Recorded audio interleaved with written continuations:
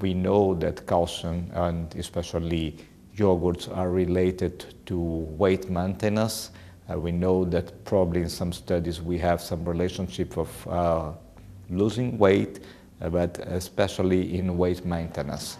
Obesity and weight control was a hot topic at the 2014 experimental biology meeting. Because of their effect on satiety, fermented dairy products, and particularly yogurts, are an interesting option for losing weight.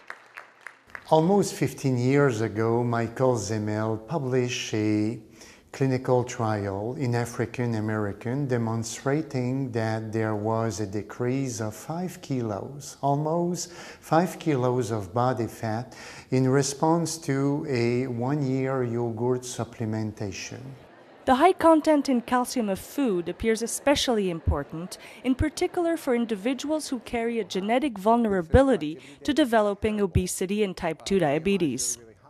It seems if you have these predispositions to type 2 diabetes, that then if you have calcium on top of that, you can actually modulate your BMI with that. Actually, milk proteins could be the main contributors to prevent obesity because they appear very good at inducing satiation. There are data indicating that when yogurt is offered as a preload, a meal preload, there will be an impact on appetite sensation, in a sense favoring a facilitation of appetite control. And a study validated this preload strategy with a yogurt enriched in proteins. Recently, we have tried to modify the structure of a yogurt formulation. The most significant manipulation that we were able to induce was related to the increase in the ratio of whey protein on casein,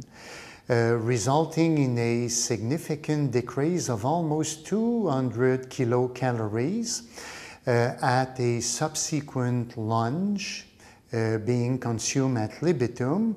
So when we compare this number to the 60-calorie content of the yogurt, there was a compensation, a much greater compensation in energy intake, suggesting a short-term negative energy balance induced by yogurt consumption.